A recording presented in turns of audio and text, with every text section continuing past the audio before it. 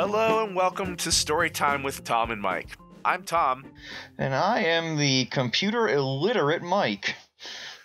I don't think you should be so hard on yourself. I think you're being a little hard on yourself. I can't get into my emails because I don't know how to get to them. Oh, wait. You meant Google email? Oh, yeah, that's fucking right here everywhere. that's what that shit felt like to me. You really confused me because I was like, how the fuck are you not able to get into your Gmail? All right, we won't worry about that tonight. Because I'm a dillhole. We won't worry about that tonight.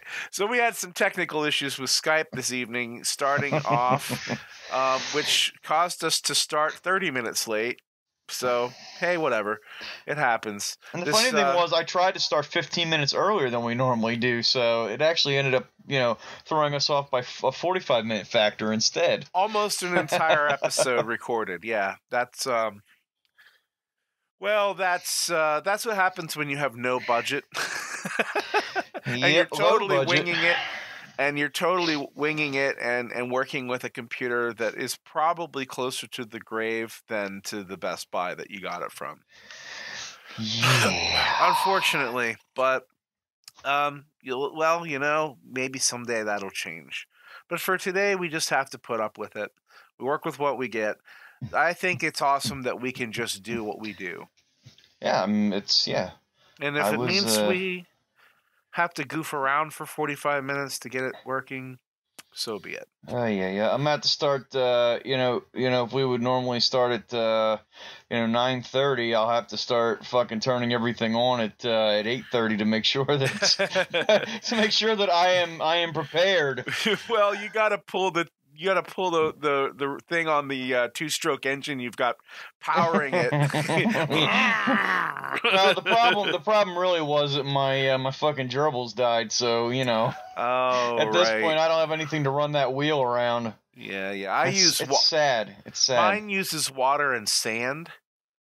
As weights and counterbalances and stuff. Yeah, it's pretty cool. It was created by the Dutch. Nice. I was gonna say Einstein or something like that, but I don't.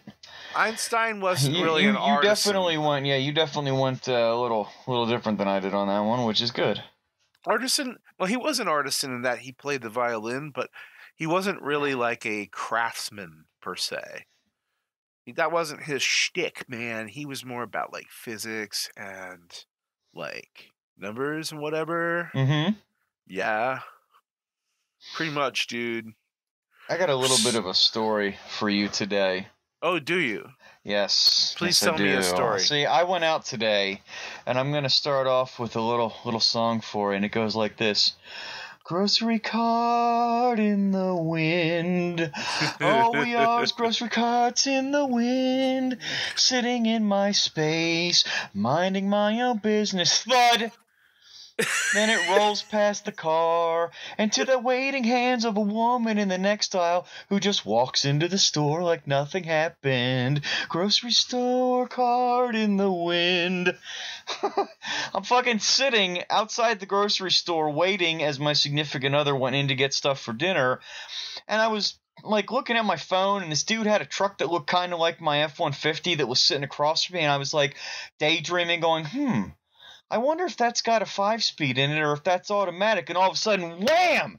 It sounded like something plowed into the car. And I'm like, holy shit. And I look in the grocery cart just kind of quietly and nonchalantly strolls past the passenger side of the car, misses everything else, goes through, and I'm on the I'm facing into the space, and there's another vehicle parked in the space directly across from me. Doesn't go anywhere near that one or the one parked next to it, and this woman's standing there waiting with like her hands out, and the thing rolls right to her, and she just walks off.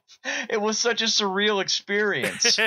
So it's almost like she was expecting it to hit that truck. I really feel like she was using some kind of fucking Jedi mind trick to pull the cart across and she accidentally hit our car with it. And she was like, oh shit, I can't act like I know how to do this. I better fucking just, just stand here and just wait. So I think the moral of the story, though, is stop leaving your fucking carts in the spaces, you lazy cocksuckers. Yeah, I agree with that. When we were in high school, there was like this crazy storm that came through town, and it was like only like literally like a minute and a half where it just beat the side of my house like crazy. Mm-hmm. And one of our friends had worked at the Walmart there in Mushroom Hill, and you know the one I'm talking about with the I Sam's know, Club. yeah. Yeah, it Yeah, was like the first one that we had in the area, actually. yeah. And he said that when that storm hit, it blew carts all the way out of the corrals, across the lot, into cars. A plastic playhouse got hit by that wind and slammed into his truck and damaged it. Whew. It just got ripped right off its moorings. Those things were held down by moorings. The moorings snapped. That's how hard Yeah. that wind Well, was that coming area through. right there is just a fucking tunnel where you're talking Oh about, yeah. because there's literally like nothing really, because you got the highway directly in front of it, and behind it the road runs for like a couple miles also straight, so there isn't anything to stop that wind really, besides another mall, which apparently the wind circumvents by taking the highway. I guess. I know sometimes the winds would whip up through there in the opposite direction, and you'd be at the Sam's Club, which I used to work at Mm-hmm. as a cart guy. And I remember one day, one of the cart guys told me, "Hey, on the one day I was off, he's like, those winds that were coming through." I'm like, "Yeah, they were fucking crazy." Well, they pushed a shit ton of carts up that ramp. You know that one that goes to the highway? Yeah. The wind pushed the carts up that hill, which is like a good 25-30% grade, Yeah.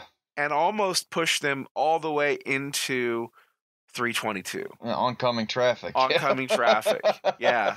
Imagine how that would have looked and gone down. That would have been the highlight of the news day, and really fucking crazy, I'll tell you that much. I Yeah, will say, though, that thankfully the cart did not damage the car as far as I can tell, but still,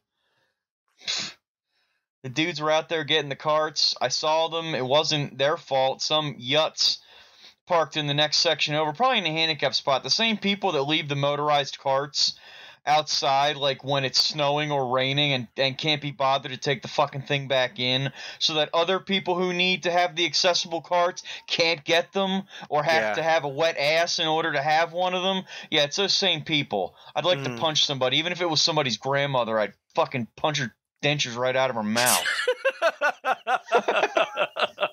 I sense a little anger in you tonight. I was so angry about that. You are seriously in a mood tonight, man. I'm in a little bit of a mood. I also just realized that there's boogers on the side of my chair again. Like, I've had this discussion. Stop wiping your fucking boogers on the side of my chair's arm rests.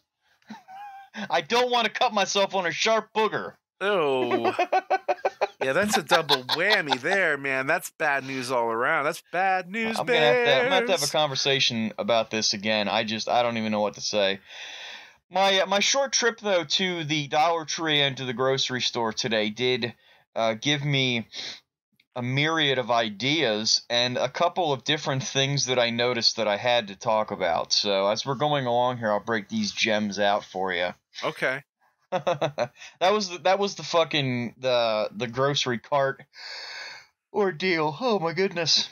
Sometimes, though, when I get fired up like that, I have a tendency to yawn. It's not because I'm bored or because I'm tired. It's because it's because your central nervous system is needing a short circuit to calm you down. Yeah, calm the fuck down, son. Yeah. I'm actually not really that wired up right now. I'm just playing the part up a little bit for you. Of course. Yeah. Thanks for breaking the fucking mystique and making it all boring again, dickweed. Yeah, no. You could always cut that out. Dude, I legitimately forgot how old I was today. Oh, yeah? I was sitting there and I was like, how fucking old am I? Am I 42? Am I 43? Or am I 44? And I actually had to break out a calculator. Yeah, I'm not going to lie to you. That shit happens to me all the time. I forget, and then I'll go like, okay, this year is 2020, and I was born this year, so I'll be 43, and I am 42. Like that's what That's what I have to do. I have to sit there and do that. Thing is, I don't forget how old my kids are, so that's the important thing. Yeah.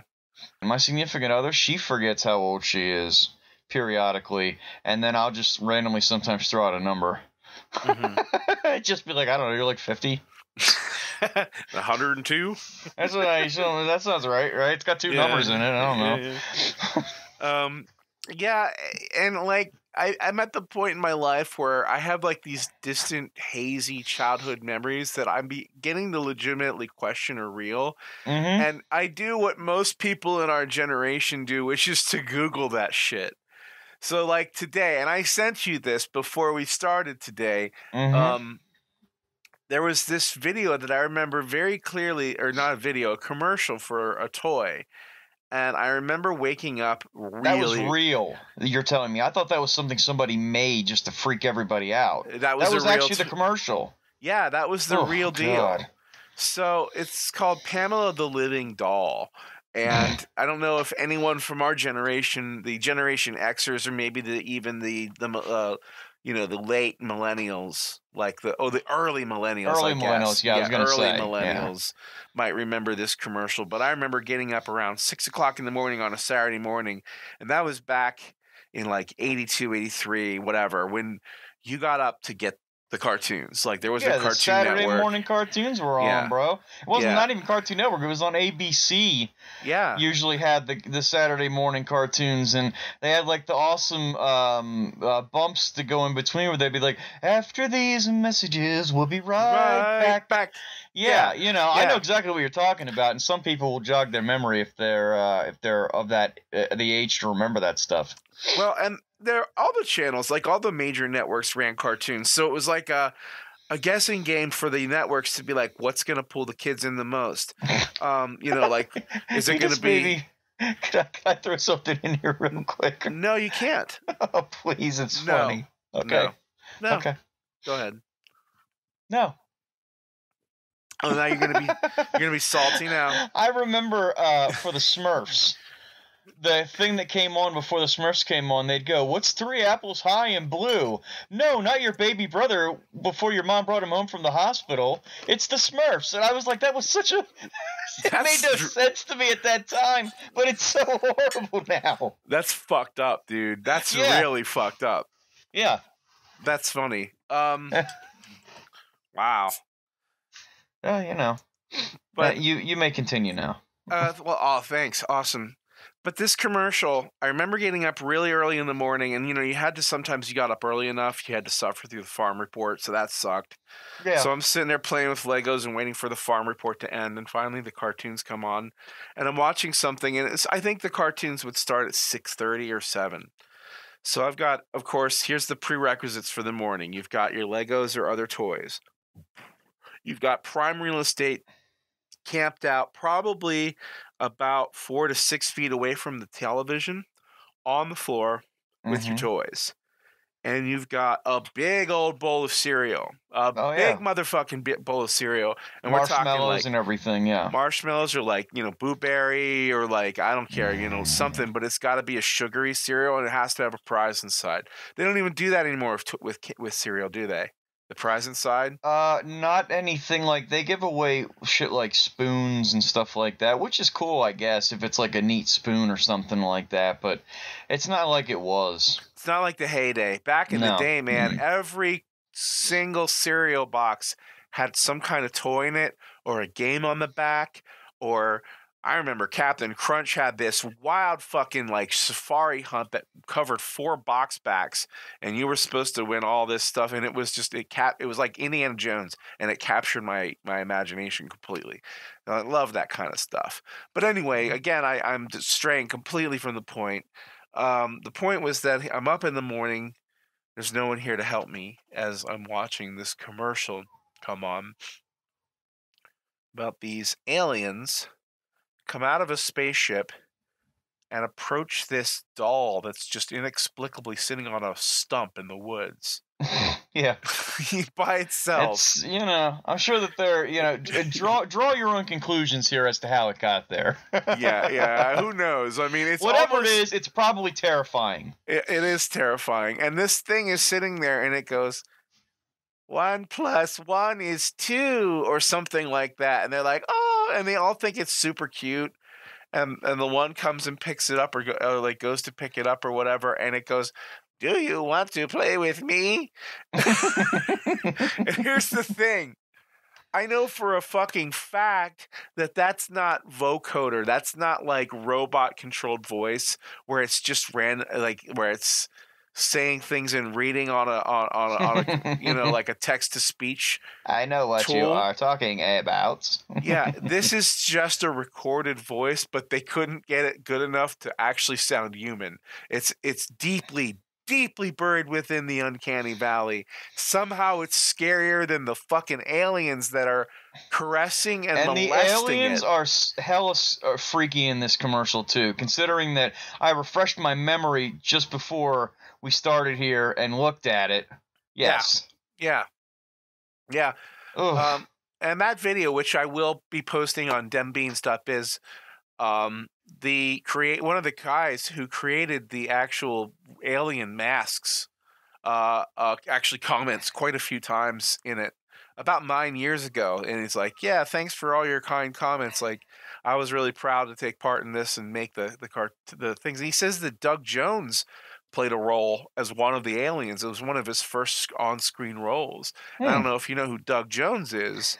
The name is very familiar to me. He has been in countless roles where he's been, which is called for a really skinny, flexible kind of physical actor kind of a character. Anyone who's really, very important to have physical actor capabilities, like an Andy Serkis type, where the portrayal is 90% physicality. Doug Jones is the guy that they call on. He's super skinny, and he played Mac Tonight. That was one of the characters that he played. Okay, I remember Mac Tonight very well. I'm struggling to remember other characters in movies that you might have seen. I don't know if you've seen the movie John Dies at the End. Have you seen that?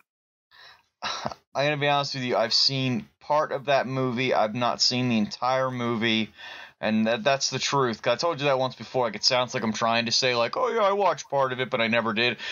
But I really did see part of that movie. Probably more than I'm saying that I did. But it's been so long since I saw it, I can't remember. Well, he plays a role in it. He's the guy who gets in the back of the car and starts asking the main character, David, all these bizarre questions like, have you ever noticed that you only find one shoe in the middle of the road? Like all these fucked up things that he says. And he's like openly weeping as he talks about a man who masturbated till he bled.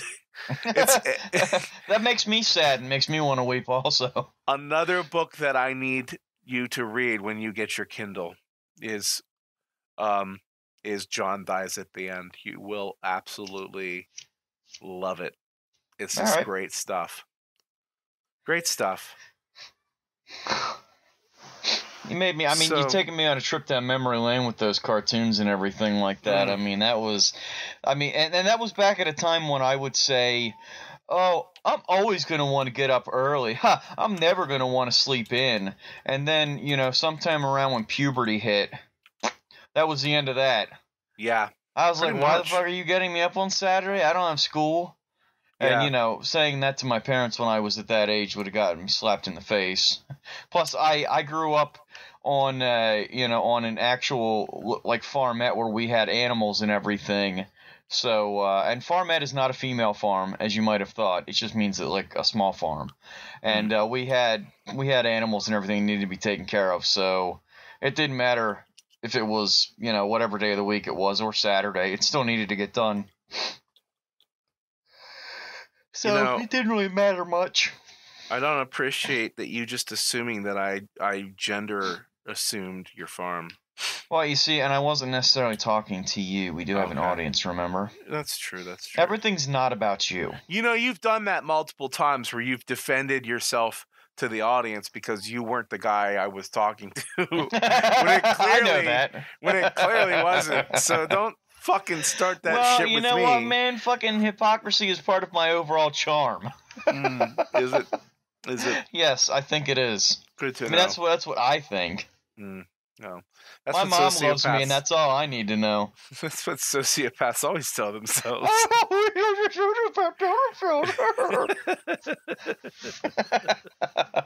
Go fuck yourself. Takes For one to know one. for me, I think the moment of crossing the boundary into true adulthood or young adulthood, I guess, would be that moment when I realized I didn't give a fuck what time I got up on Christmas morning. Yeah. That was the turning point for me in a lot of ways. It was like one morning, like there were a couple of Christmas years where it was cool to not be interested. Mm-hmm. And it was like I'd be up, but I'd pretend I want to sleep in because I didn't want to be that kid. I didn't want to show too much excitement because I was getting surly in my teenage years. But at one point, it was just like, oh, you know what would be an awesome Christmas gift is if you just fucking let me sleep until like 9.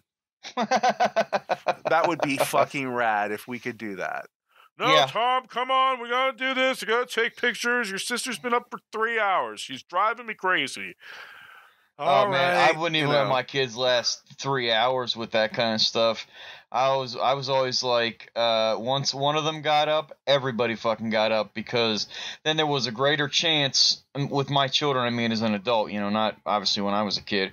There's a greater chance that we're gonna get all the excitement out of the way, and then I can go take a nap. So that's kind of how that works. One of my Christmas gifts is that I have the ability to take a nap. If I play my cards right. Right after that buttered turkey and the mashed potatoes and gravy, man. That's the time. It's funny, Yeah. here we are on the precipice. Well then I guess I get 2 naps then. Yeah.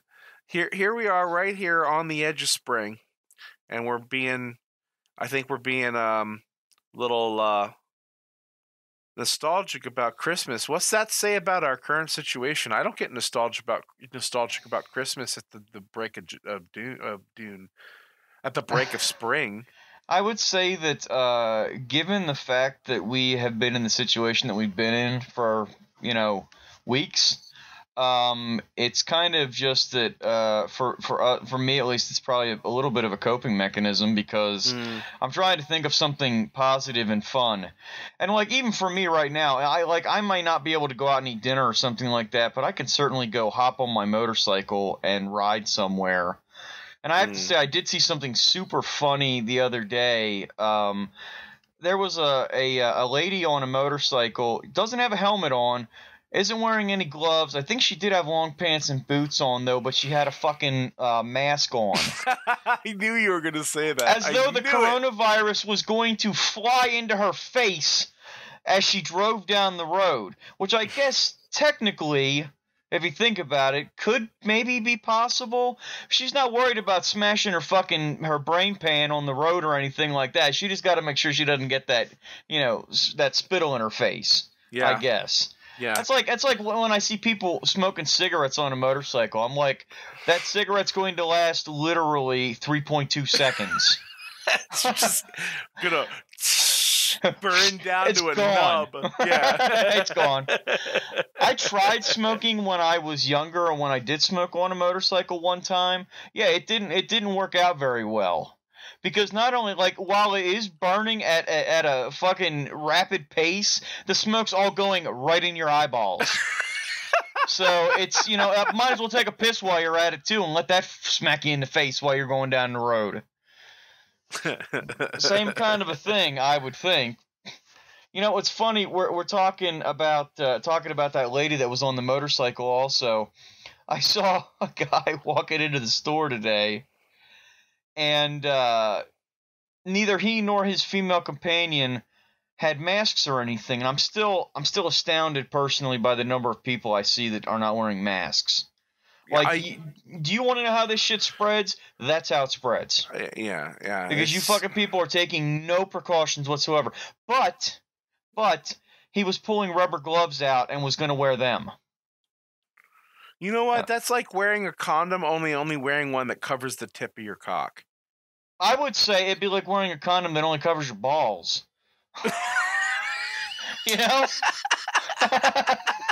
It'll keep my balls clean, but I'm not worried about the rest of it. I guess I don't know, because that's essentially what it looked like to me.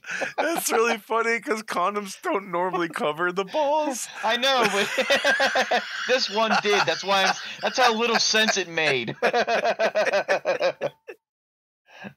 I'll stop that semen from getting through by squeezing my balls really tight. So that is an accessory to the condom that really careful people wear. Yes. What do we call that? It's called a let me see. What can we call this now? The scrotal squeezer 5000. I have no idea. See, that's a bit sensationalistic as a name. I think we need to simple it down, make it more. We're talking like this is a pharmacy product, so maybe right. They can call it the squeeze method. The squeeze method for preventing pregnancy. No, the cradle. No man can ejaculate when their balls are being squeezed. No, that's probably not true. I think that's quite the opposite. Cradle, the cradle. It sounds gentle. It's nice. Yeah, but the cradle sounds like something you might use if you had a hernia that was sticking out. Okay. Like a truss. What do we call it? I got an electric truss. It's electric. Boogie, woogie, woogie. I wish I knew more of that song. And you figure I would. I mean, you figure I would because I heard that song at every single fucking school dance or including the prom. Yep. I've heard it at every wedding I've ever gone to. Well, here's what I remember. They actually rank in the top 10 of songs that I've ever heard because I've heard them frequently enough at those things. I didn't need to hear them any other time. It's electric. Boogie, woogie. You can't eat it. It's electric. Boogie. That's very true. It's really neat and you like it. Boogie. She showed me how to boogie. And that's all I remember. That's all I remember is some guy going. I'm sure somebody just got real proud right there. Hearing that rendition. Yeah, they remember this song. Kind of. Well, it's like someone who knows all the lyrics to a song by Snow. Like. You kind of live on boom boom now. Yeah, but knowing all the lyrics perfectly. Something. I lick it boom boom now. Which I'm pretty sure is a reference to cunnilingus, but I'm not even sure because like licky boom boom boom booms are usually poop, so maybe that's actually slang for rimming. Rimming, Yeah, analingus. You lick that fucking balloon nut and see what comes out. Hopefully nothing if you're lucky. Yeah, unless you're into that.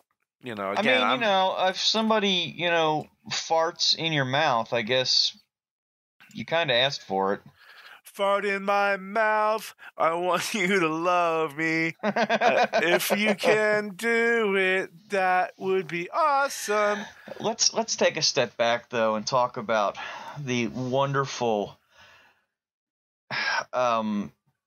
maturing thing that was a high school, not even high school dance, like a junior high dance. Oh yeah. Nothing like going into a typically stiflingly hot room and standing along the wall in the dark with like light flashing on you because they had a disco ball or some other kind of thing. And some strobe lasers, lights. Lasers weren't really used that often when we were in junior high and stuff like that as they are now, because I think back then we all still thought that lasers would fucking burn through you or something like that. Well, they were expensive. They just weren't commercially available like they are now. Now you can get all kinds of cool shit at Spencer's Gifts that fires lasers all over the room. Yeah. But, I remember. I know what you're talking about. You notice it was strobe lights and like red lights and placement of if you had a really balls. cool DJ, they had a traffic light. Mm-hmm. And it would flash and stuff. Yeah. I always remember that I would go into these things being very timid, and by the end of the night, I was just like, fuck it, I don't care, and I'd be doing real stupid shit. Yep. But I usually try to avoid, getting out there and actually dancing with people who knew how to dance because I knew that I would be totally embarrassed. But one dance sticks out to me. We used to go to camp when I was in grade school, and the system that I was in, all the grade schools, which I think there was 5 of them, all got together and went to this camp and stayed there for a week. And I think maybe the second to last night, we did like a square dance type thing, and I can remember that I was running around the room like an idiot, like running, and then I'd slide on my knees, and I was like jumping all over the place and putting shit on my head and everything else. Basically acting like someone who was not old enough to be commingling with the children who were there. Yeah, pretty much. That sounds awfully familiar. It hit the nail on the head. I mean, I'm still like that sometimes, but I just like the one dance that sticks in my head more than anything else was definitely that one. Definitely that one. Because everybody's like, oh, look at Mike, he's acting all crazy and everything, and I'm like, I was the entertainment. Watch this idiot. Get him hopped up on some sugar and watch him run around the room like a fucking I don't know, something. It's harder to come up with good as you become more like socially aware. It's a lot harder to come up with I was acting like no, I wasn't acting like that. That would be offensive. You know what I mean? Like I was acting like a fool. Okay. A Tasmanian devil. Works. How about that? I was acting like a Tasmanian devil. Oh, I may have even been spitting and snarling at this point too. I don't know. But there was a girl that I absolutely had the hots for back in that day, and I think I was trying to impress her. And I mean, what girl wouldn't be impressed by a fucking 75-pound, short kid with a bad haircut running around and acting like a fool, in front of everybody? I mean, why? I'm sure that's a fucking panty dropper move if I've ever heard of one. Yeah, I remember my middle school dance. Like a typical middle school dance for me is I show up hopeful. Oh yeah, everybody. I mean, you don't go if you don't have hope that you're going to at least get one girl to look in your direction and maybe dance with you. Right, but here's the thing, and never did I ask, nor did I make myself accessible in a way that made someone want to ask. Yeah. Because when you're acting like a complete twat the entire evening, people don't want to be associated with you other than the people who are goading you on. And that's the people I hung out with at my dances where people were like, I dare you to go do this. All right, those cool. are also the people that turn their back on you when you do what they ask you to do and more. So you ultimately end up by yourself at the end anyway. So, I remember, and so typical dance. So I show up. I spend, because I'm both an AV geek and a music geek, probably spent about half my time actually at the DJ's table. Just checking out chatting them up and asking and looking at what music they had. Yep. Or just watching them at work because it was just kind of cool. Like, oh wow, that's how he does that. Like, just sort of getting into that. Or being up in front of the DJ place just to fuck around in front of the strobe lights. Like, I didn't care about dancing. I just wanted to look cool in front of the strobe lights.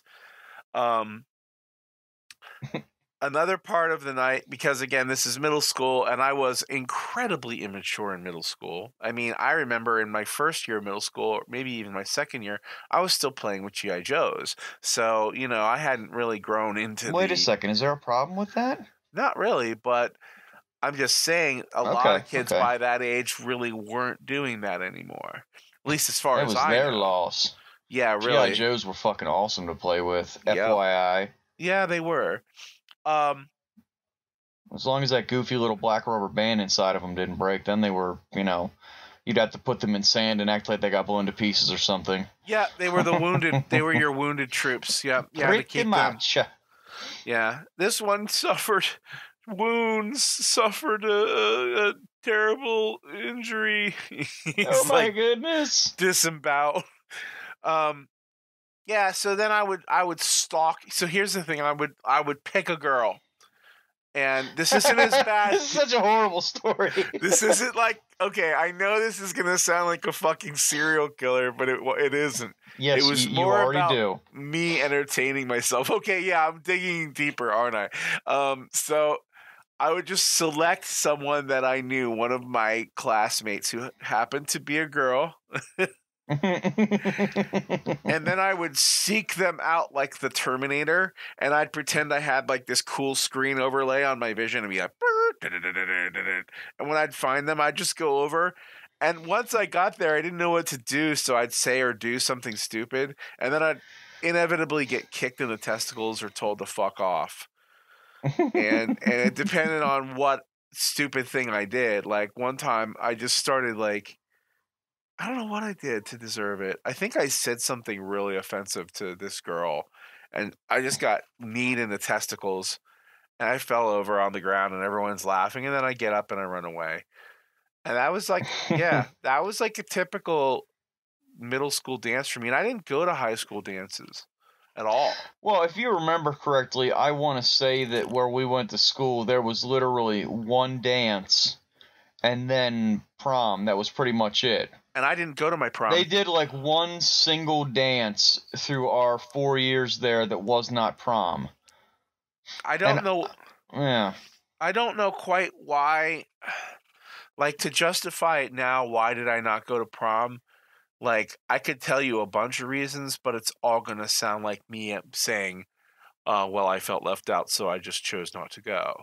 And I don't even know if that's not the case. But to me, it just seemed like a useless rite of passage. And by that point in my life, I was getting to the point where I was thinking about things in terms of like, I make my own traditions. I don't need other people's traditions. And I'd always been a free thinker. But the fact that I didn't have a girlfriend probably had more to do with the fact that I didn't go to prom than anything else, because there was no one I particularly wanted to ask except one girl, and she had a guy. And I'd already been working on working like that's something you can do, right? You know what I mean?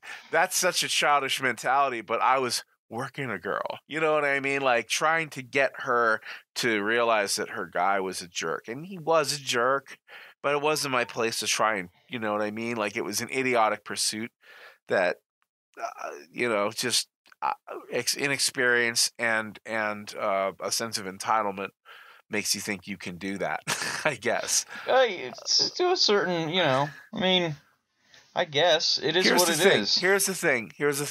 The way I'm saying that is because I had an ulterior motive, which was to get with this girl. Oh, If it was just me saying, hey, this guy's fucking an asshole and I'm going to fuck him up, and I don't care about, whether or not you want me to, I'm going to do it because he's hurting you. That's an act of friendship. But this was an act of me wanting something. It was a quid pro quo. It was a childish and immature way of thinking. But I'd had one girlfriend up to that point, and I didn't even really want to date her. I just got pressured into it. So I wasn't ready for that shit. I wasn't ready to. There's a good reason that no one wanted to date me, is because on the outside, despite despite the relative lack of worldly experience that any of us had, I was throwing off major signs that said, this kid doesn't know what the fuck he's doing, and he's not a good boyfriend yet.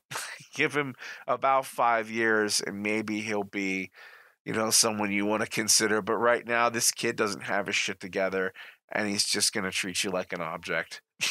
It's the truth. Well, you pretty much just described every high school boy in their relationship. I guess. Yeah. Maybe I'm always a little harder on myself, but that's because I don't bullshit myself about who and what I am. I am what I am. Okay.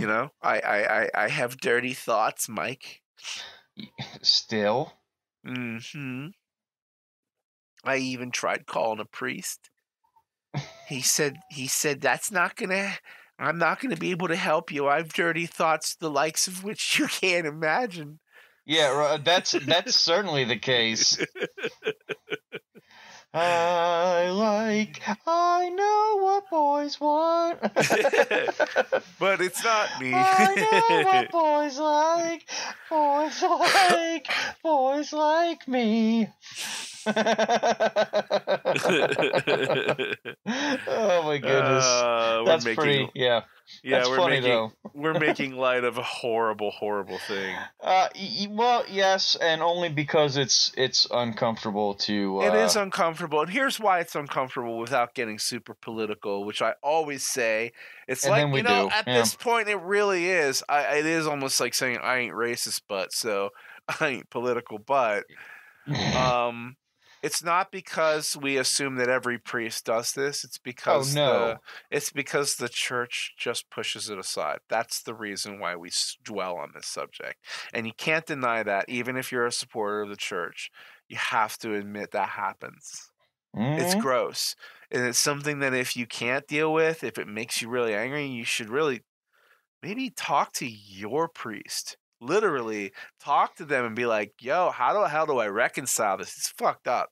It's real fucked up." Well, it's You really know? fucked up that the church spent centuries hiding it and protecting the people who were doing it. Yeah. And everything else. Yeah. I mean, even till modern times, like, oh well, we sent him to another parish, so you Right. basically just gave him fresh meat. Yeah. It's like sending a wolf to a new. It's literally they call them the flock. So yeah, you're sending a wolf to the new flock, where they're blissfully unaware. Because I don't know about you, but I seem to remember that there's this whole thing where when a registered sex offender gets moved to a new neighborhood, they have to go and post something somewhere that It states. doesn't count if you're a priest, though. I guess not. Yeah. That's maybe because they're not prosecuting. Yeah. That's a problem, isn't it? No, not at all.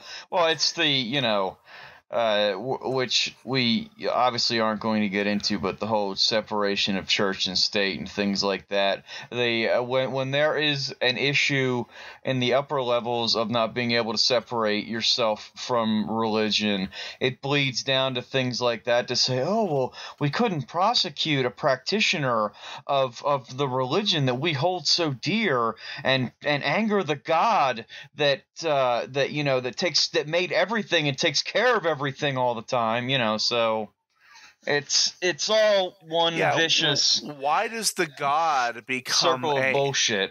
Why does the God become Old Testament when something like that happens? Because it seems to me that if that were the case, then he would smite that person straight up.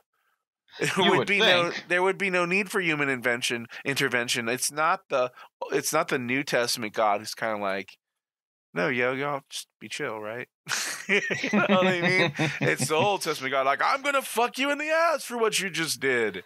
Well, hold on, and then you also have the God of Leviticus that says you can't have tattoos or eat pork or any of that kind of stuff. Also, long hair. It really depends on which book of a fairy tale you choose to read from that particular day, I guess. And a lot of them like to cherry pick from all the books, so that way, there's always a point to be proven. Because if something's written in a book, it must be true. So I'm assuming that there is really a Quidditch league somewhere, because that's a real thing, because it's written in a fucking book. Well, I don't know. I think maybe you're being a bit harsh. I am. Maybe you're doing it for comedic value, but I don't know. Like, I understand your frustration with organized religion, but I don't think that at its root it's bad. I think that it is like anything else. Okay, maybe I want to take that back. I think that out on the fringes, where it becomes a community thing, the community church, I think it's quite innocent usually. It's usually at the top where these things are problems. And the reason is because at the beginning, I think all religious dogma ultimately is about control. I was getting ready to say every religion is based in controlling people and their actions and their property and their lives. Yeah, I mean, it's about controlling everything. You're controlling everybody with fear. Uh-huh. Right. Fear that if you don't Fear. do what you're supposed to, there's a lightning bolt's going to come down from the sky. And I guess if you've been struck by lightning, I apologize because, maybe you think that had something to do with it, but I doubt it did. I'm going to say This is not bad luck. just fear, but also guilt. Oh, And yeah, I feel like naturally. fear can be denied after a while, but guilt can eat at you for a lifetime. So Well, I will. instilling a strong sense of guilt over things and in general, anything perceived bad, and then giving a doctrine of what is bad, Mm-hmm. that's a great recipe for instilling lifelong guilt. And I know that almost everyone I know who was raised as a Christian, at least, has a struggle with that a little bit, you know, Yeah, even I if mean, they themselves didn't believe it because they were raised as though they did. yeah, when I was younger, I struggled with some of that stuff a lot more. But then as I got older, I got a lot more of a, well, if there is this higher being, and this higher being, you talk about guilt. One of the big guilty things that people talk about is sex and masturbation and procreating, because according to the Catholic Church, at least, you're only supposed to have sex to procreate. Right. And you could find the most devout Christian out there, Catholic, and say, so you've only had sex the times that you were trying to conceive a child? And I guarantee you the answer could not be no. Do you know why your penis is shaped like it is and why it fits in your hand so well? Because you're supposed to masturbate. That's why it's like that. That's I'm almost just like saying. I don't need to feel guilty about something that's beautiful and natural. that almost sounds a little bit like the Kirk Cameron argument for the banana, though. Well, hey, if you are so inclined, hot dogs, sausages, bananas, broom handles, these things all fit into that category as well. Well, You want to go jerk sure. off a broom handle? Have at it, man. I think you may have misinterpreted what I was saying. I might have, but I ran off with it in my own direction. I don't know that Kirk Cameron is necessarily advocating masturbating fruit. I feel like he might be. No, his argument. Okay, so he's like a born again. Yeah, I know. Yeah. Well, maybe the listeners don't though. So, Kirk Cameron, the star of the show Growing Pains in the Excellent 80s. show, by the way. Yeah, show me that smile again. I loved Growing Pains. I wasn't allowed to watch it because my grandmother, when I was at her house, because she said that it was too mature for me, and I don't think I've reached the maturity level where I could watch it still. When his best friend's name was Boner. Right. Come on now. Yeah. But so Kirk Cameron is a born again Christian, and I think an evangelical or Baptist Christian. I can't remember which, but he's definitely one of the more hardcore branches or sects of Christianity that are out there. And he's been on like numerous like videos for people, like people's ministries, where he talks about the banana being the ultimate fruit because it has a handle to open it. It has a wrapper and it fits perfectly in your hand. It's proof of God. And what I love about that is the article I read on fucking cracked.com, no less, that said, here's all these interesting fruits and vegetables that we've eaten throughout the years, and they were as they would have been in their original form before we started to cultivate them. And bananas, when they were uncultivated, before we learned to farm and to genetically manipulate with cross, pollination and all that shit, bananas were these thick, flavorless, mashy, more like potatoes almost, and they starchy had things, big starchy things, and they had big fat seeds in them, like the size of like. Well, that sounds like my penis right off. yeah, just chock full of nuts. One of my favorite coffee names, by the way. Yeah. I don't drink coffee, but I love the name. So, I mean, so basically, Kirk Cameron's argument, again, completely like a lot of the really far flung religious fanatics of every flavor, um, completely ignore all bodies of evidence other than their own personally cherry picked series of facts and factoids. You mean to tell me that they were not enjoying delicious bananas and plantains in the time of Christ exactly the way they are today? As far as I can tell, the only thing those motherfuckers ate was bread and fish. And the only thing they drank was wine. Everybody had some real interesting breath in those days. Can you imagine just, like that's your drink all day long. Like the water is filthy. People who have really clean water are probably wealthy. And it's certainly not something that you find most of the places. Like you have to know of a spring, so you get like a water canteen, like a big one, and you fill that fucker up, and you live off that. Which at that point would have probably been a goat's bladder or something similar to that. Yeah, exactly.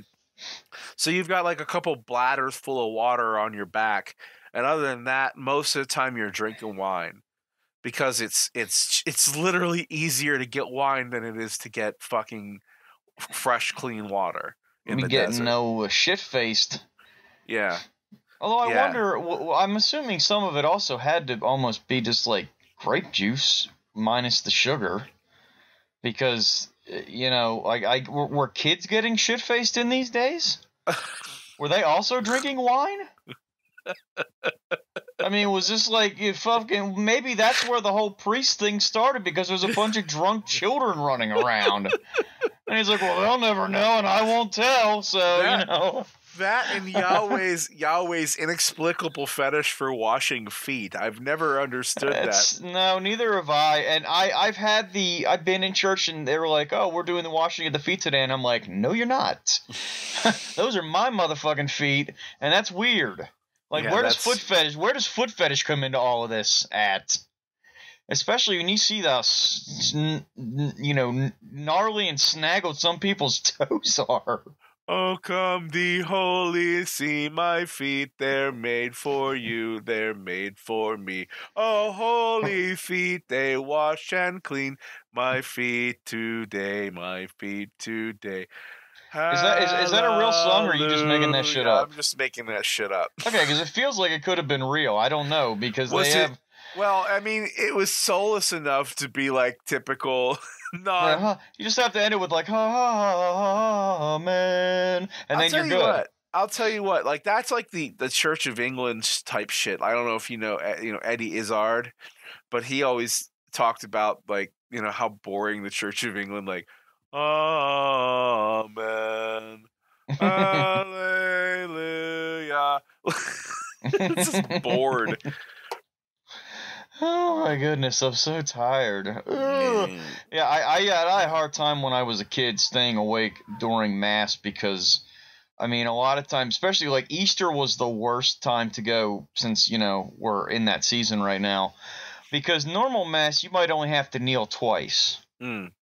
Really. I mean, you kneel when you come in, and you kneel after communion to sit there and think about whatever sins you've committed and how you should be embarrassed and filled with grief and self-loathing. Self-loathing and everything. Yes, you get on your knees and you pray. But Easter Mass, you literally stand, sit, kneel, stand, sit, kneel, stand, sit, kneel. It's like the whole time, and it's like normal Mass would be like an hour long, it's just like 2 fucking hours. So you got like a calisthenic workout, and really got some work in on your knees and your calves and maybe your glutes, even if you did a little Kegel squeezing, except for not doing it in your Kegel area, doing it in your butt area there, you could really tone up your cheeks doing that stuff. I had a friend who was Catholic who killed himself in the summer of '93. And I remember going to the Mass or the service, and the priest trying to talk about God's will, and I just remember getting so angry.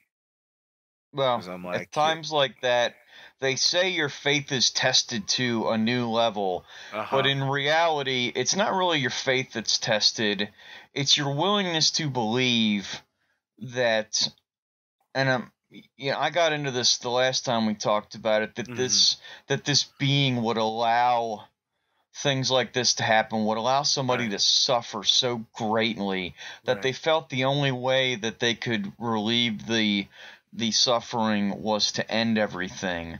And I can say that I had my faith shaken, if I ever had any, by events in my personal life. Right.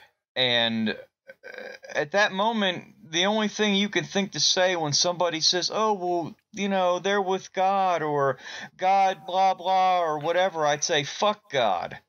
And whether or not that's very strong language to use, and I apologize if I offend anybody with it, but at a time like that, that would be like seeing somebody in your life murdered and saying, "Oh, well, at least you still have, the other person's still there and you can hate them."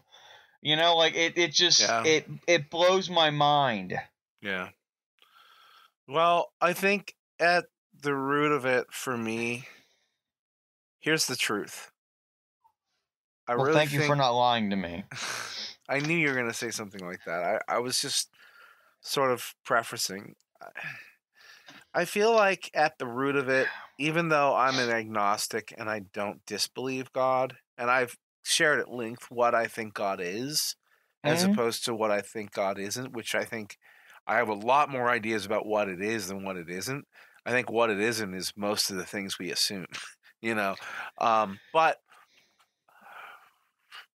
I'm angry at God for not being what they told me he would be. Yeah.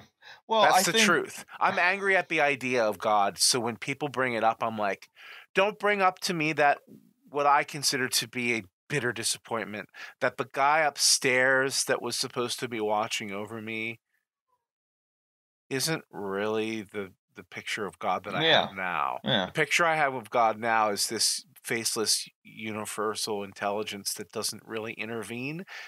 That's not very helpful. It's not soothing because it doesn't promise anything.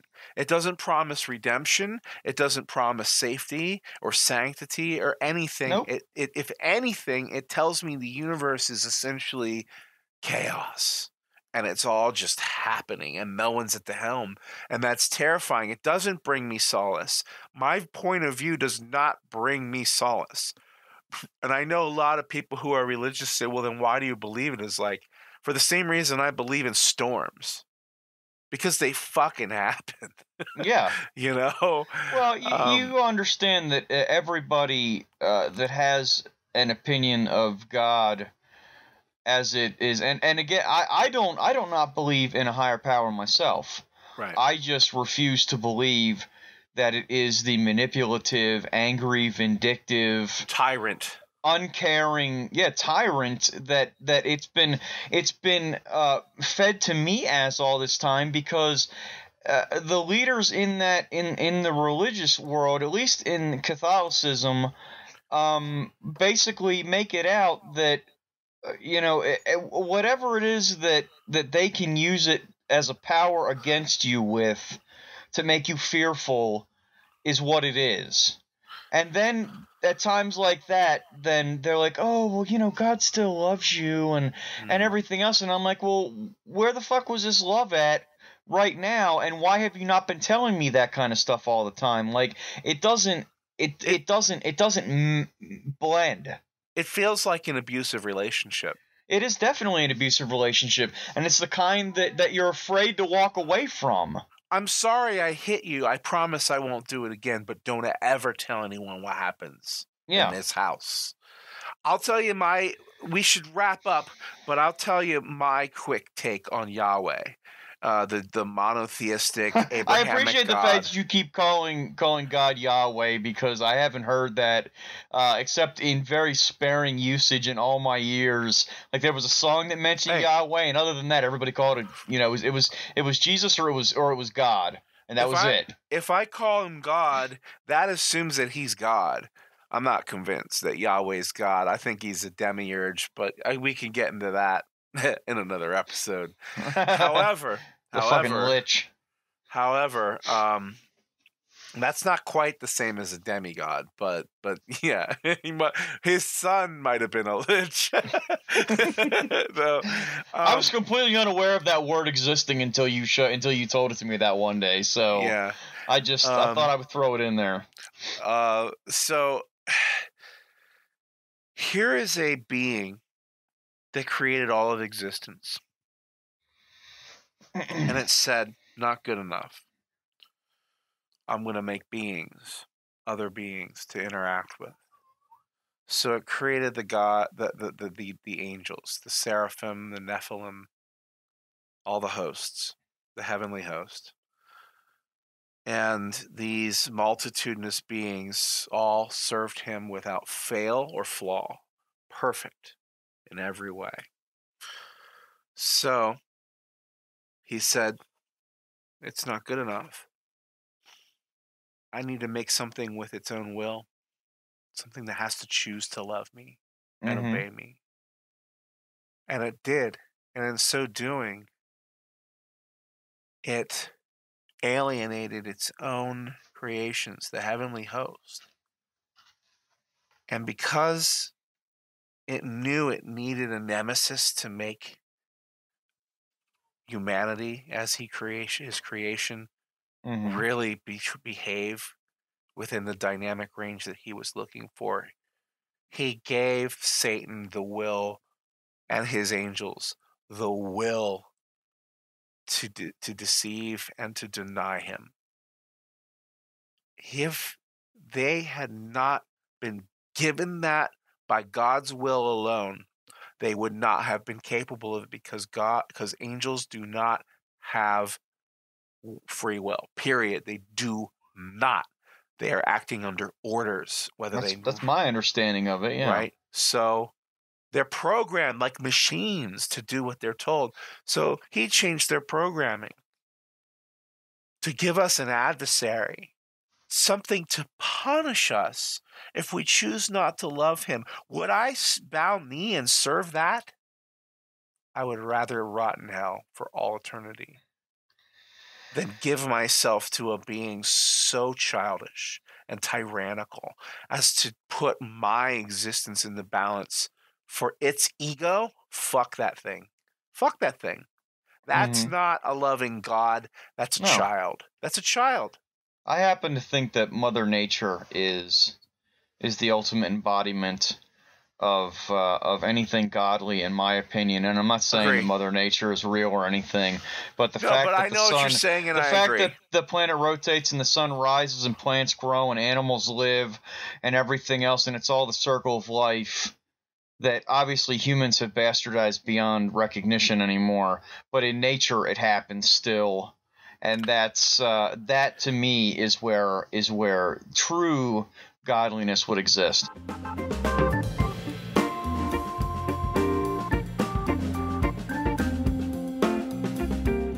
I will end with this prior to, I one little thing here. And I encourage the listeners to engage us with this, because I am curious.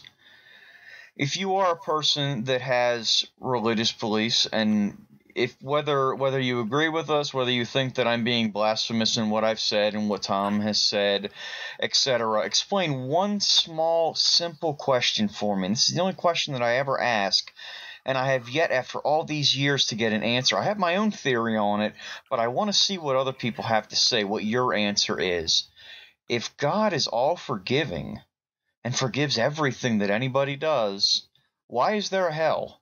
Why is there a hell for people who don't do what God wants if he's all forgiving? Dude, And I Tom, gotta I say, don't want you amen. to answer this either. I'm just gonna say amen, dude. Yes. Because that's the one that gets me the hardest. That is the biggest hypocritical thing, and I would like for somebody to explain it to me in a way that I can understand. So I've had discussions with people, and one particular instance pops out in my mind, but that's a story for another time. If you want to send an answer to Mike's question or anything else to us, comments, concerns, complaints, gifts, sexual favors, Orders orders for things we don't sell yet, Yep. or may never sell, you can send them to storytimewithtomandmike@gmail.com, or you can visit our website, dembeans.biz, DEMBEANS.biz, where our contact form exists, along with links to all of our social media, all of the places that you can get to our podcast, including YouTube links, iTunes, Spotify, Google Play, any single podcast application that you choose to use, we can be found there. And I am seeing the numbers increasing pretty much every week. Yeah, I'm seeing thank you so much. Yeah, I'm seeing more return listeners. Now, there's not many, still, numbers are small, but they're growing. And the fact is that people are really listening, and that means that we're doing something right. If it's only 7 people, 6 people, so be it. That's still 6 people who maybe their day is a little better because of this podcast. Even if it's because so. we're so terrible that they want to sit and laugh at us for an hour, I'm okay with that. Yeah, I don't mind being a punching bag. I've kind of been one my whole life.